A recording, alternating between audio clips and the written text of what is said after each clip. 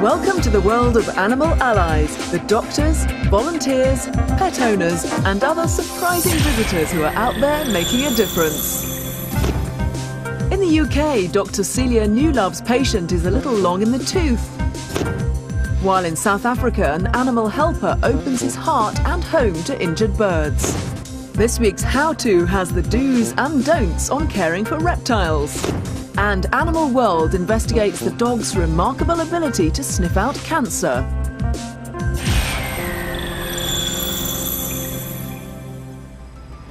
Dr. Celia Newlove is a vet in Hampshire in the south of Now the England. dreaded bit.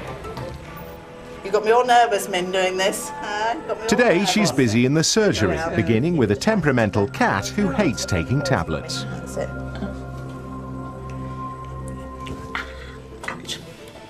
You don't. She's going to struggle. Oh dear. Oh, Minnie. How can something so little be such a I know, I know. You could have an old English sheepdog here and it'd be perfectly good. And that's gone. No, that's gone.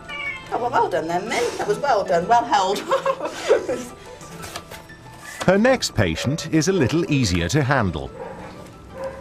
Fluffy has a problem with his teeth. They keep growing at unusual angles, making it difficult and painful for him to eat. He needs surgery. So whereas once upon a time we used to gas them down, what we do now is give them an injectable anaesthetic.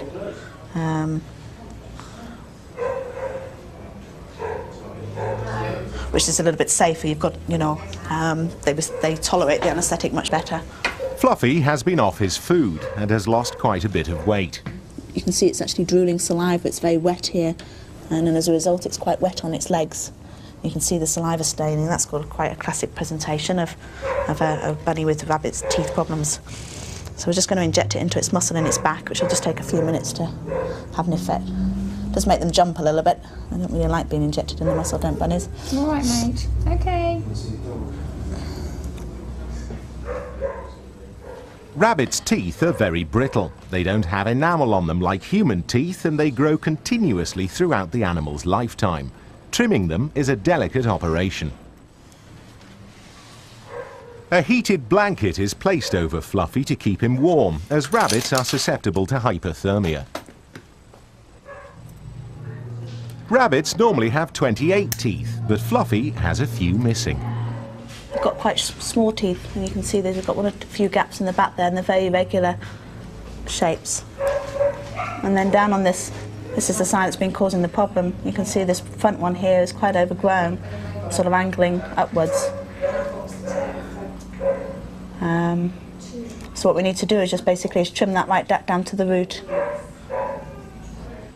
We never used to see any rabbits with teeth problems. And now it's becoming more and more quite a common presentation. Do you want me to get that? No, don't worry. I'll answer it out here. Yeah, okay. It's just like a rasp, just to sort of take the edges off. You have to be careful with rabbits because they've got a nice big blood vessel at the back of their mouth. If you hit... Dr. Newlove files the rough edges of the tooth with a rasp. They don't have nerves in them in the same way that we do because their teeth are continuously overgrowing, so you can take them back quite a way.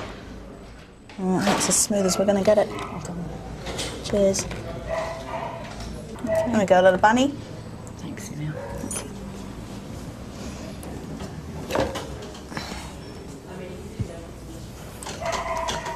So need to get him a couple of injections to give him just to wake him up.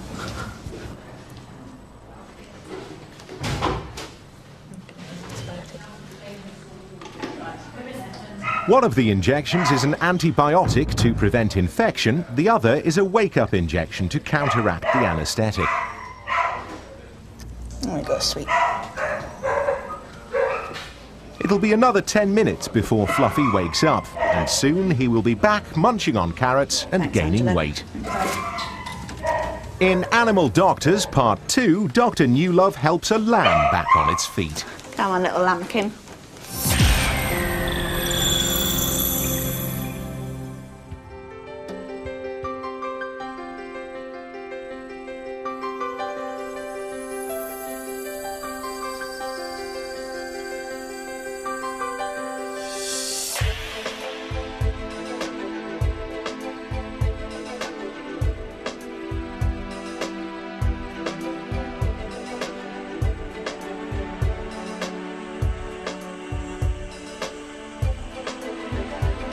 When animal lover Walter Mangold wanders through his World of Birds park near Cape Town in South Africa, he is living a boyhood dream, a dream he first had 60 years ago. So I would lie in bed at night dreaming that one day I would live in a tropical forest. It would be fully enclosed and all the birds and animals would be my friends. And the house in which I would live, it would be a very small cottage, doors and windows open, and we would live like in paradise. That's how it started. How Walter finally created his own private paradise is a bittersweet story. He was the successful head of South Africa's biggest toy retailer when his business suddenly crashed. Walter was financially ruined, but the experience turned his life around. Quite a few people lost quite a bit of money. I lost everything. And I thought, well, if I don't do now what I want to do all my life, and that means to be close to nature and close to animals, there would not be another door or window open. Unemployed and poverty-stricken, he followed his dream, only to find he had walked into another financial nightmare. Because from the beginning, people brought sick and injured birds and animals. Now, each one of those is a liability. On the one hand, you get something unusual and interesting that helps you to build up something. But the liability of all those mouths that want food and accommodation was a killer right from the beginning.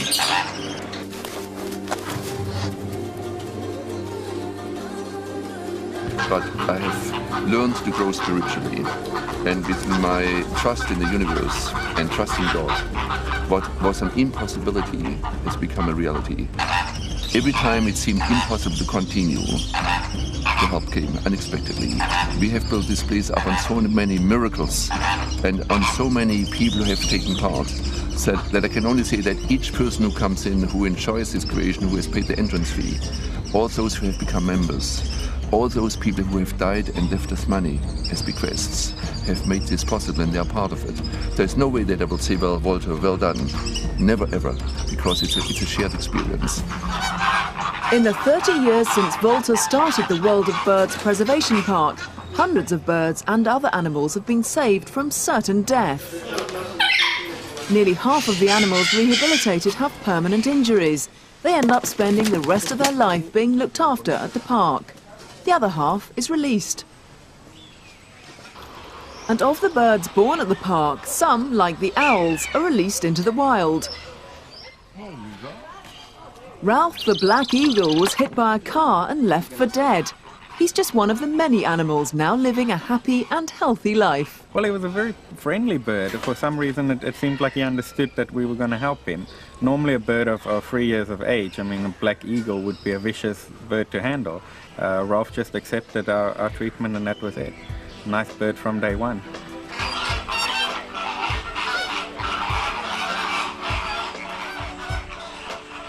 But I would like to have the people here who will continue in the same kind of spirit, who have the same kind of feeling for the animals, respect for life, and whether it's a sparrow or a parrot or an eagle, whether it has commercial value or not, that is respected, that you love the animal for what it is and for what it has been created.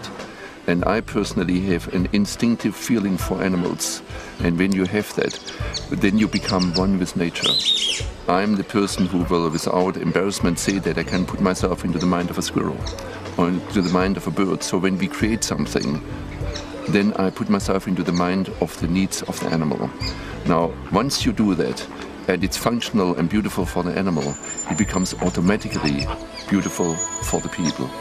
And this is where the sharing comes in.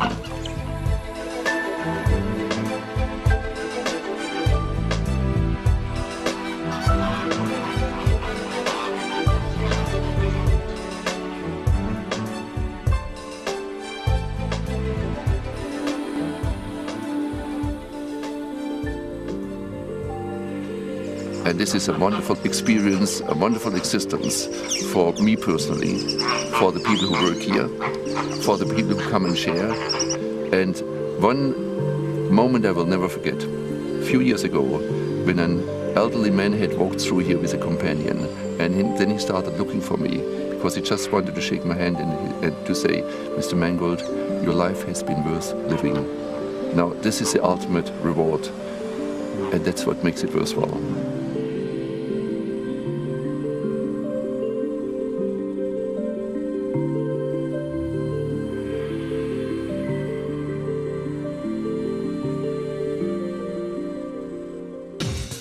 After the break, Animal Allies will be back with the latest pet craze.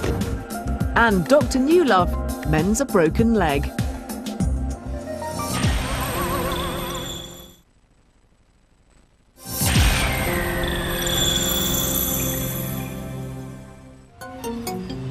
Reptiles are in. Having a lizard as a loved one or a snake as a sidekick is suddenly cool. But are you ready for the challenge of looking after one? Animal Allies Guide to Caring for Reptiles.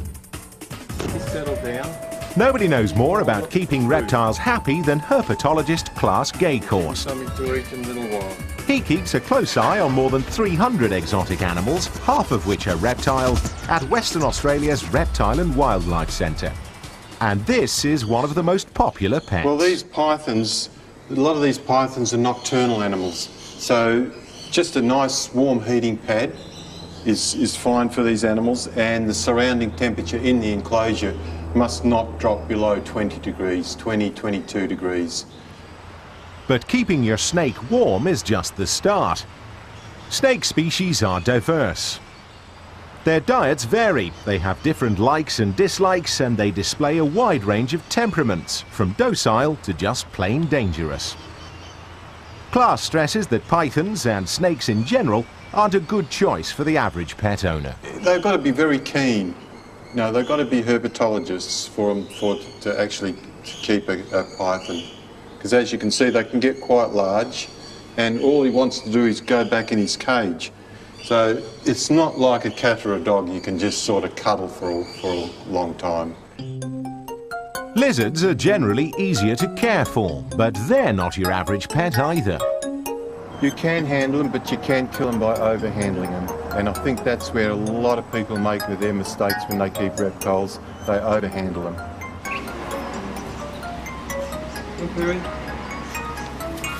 But lizards' food and shelter needs are relatively easy to satisfy once you know them. Check with an expert on exactly what your chosen species eats. And in their enclosure, they'll need a warm basking spot, as well as their own secret place. They certainly need somewhere to hide, because in the wild you won't see these very much at all. They're always hiding away, so they need a lot of hide boxes or a lot of leaf litter where they can hide underneath. So before becoming a reptile owner, check out this week's Animal Allies How-To. Caring for a snake is a job for an expert. Be properly informed and prepared for hard work. Make sure you know the optimum temperature for your reptile. Give them a basking place and a hiding place in their enclosure. And don't forget, overhandling reptiles can be fatal.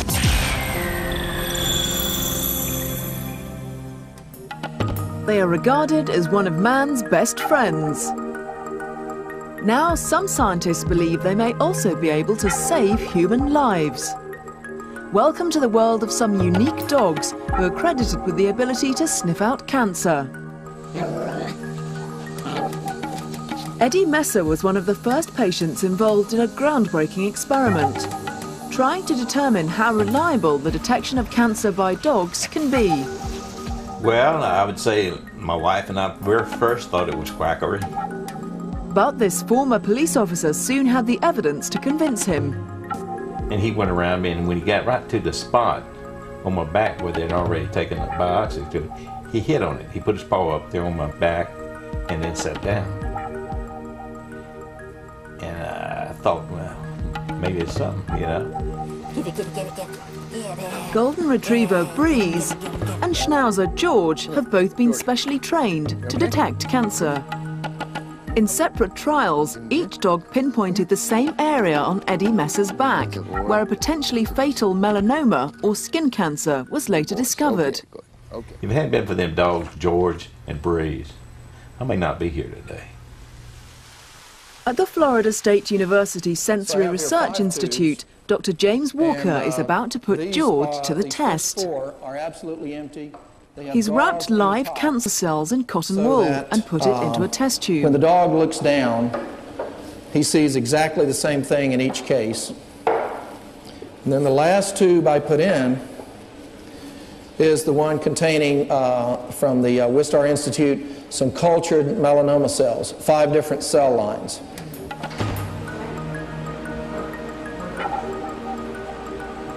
With his trainer by his side, George is allowed in. He takes just a few seconds to sniff out the contaminated tube.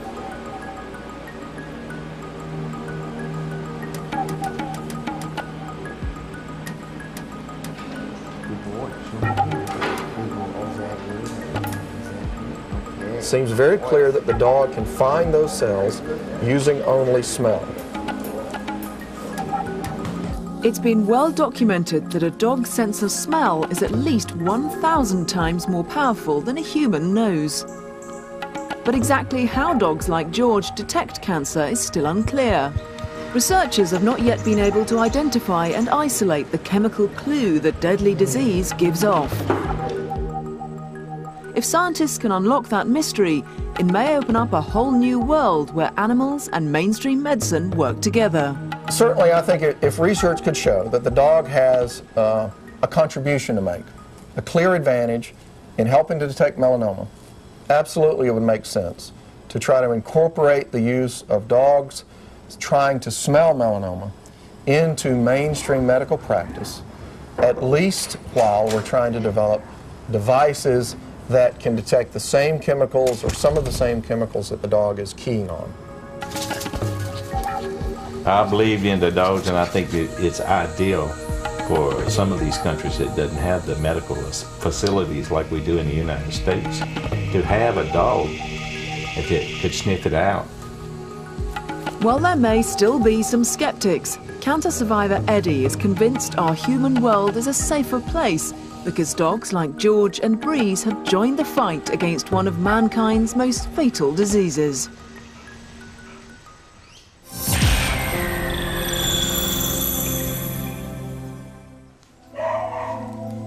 We don't know how we did it or anything. Back at Cedar Veterinary Clinic in England, Dr. Celia Newlove has a patient who's not going anywhere in a hurry. Ready? So it's 3 weeks old, is this lamb. We don't really know anything more because it was seen at our sub-branch and they've just sent him down. Yeah. Okay, stay still. This 3-week-old lamb broke its leg falling down a rabbit hole. Dr. Newlove checks each joint to see where the damage is. The lamb is in a great deal of pain.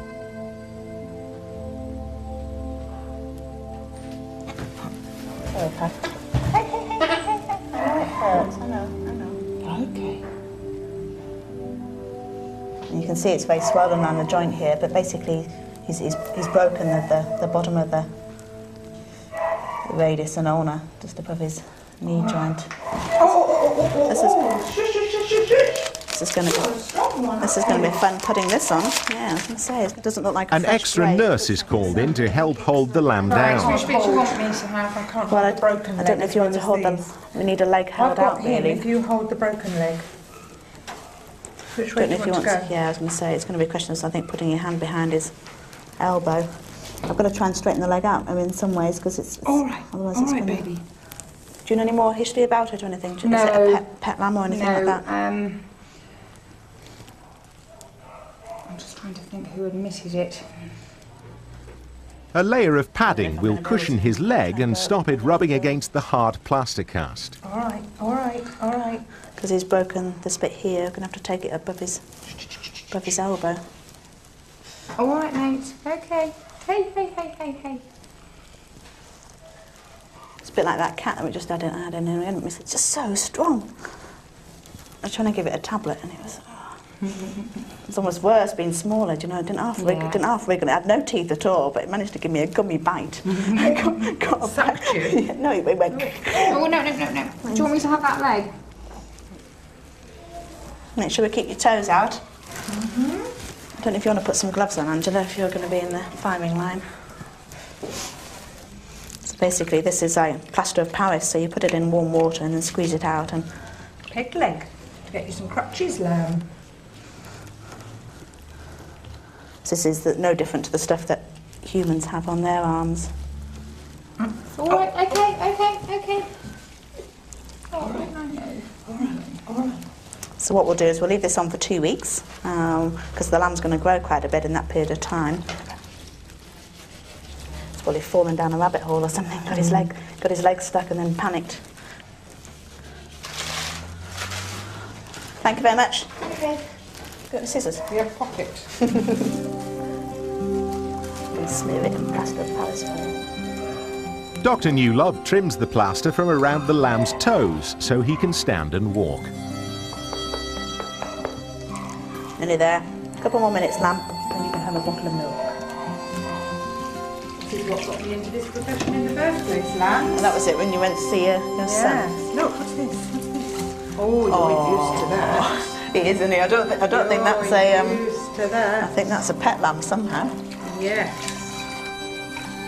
Come on, Sophie, let's see if we can stand. The lamb's a little shaky on his legs. It'll take a few days before he's feeling confident enough to walk again. But in a few weeks' time, he'll be as good as new. Smash in. Well, that's great. Okay, put it back. In the next programme, the world of animal allies travels to the Australian playground of the humpback whale, and it's off to the dentist for Zaza the cheetah. There are ways to make a difference.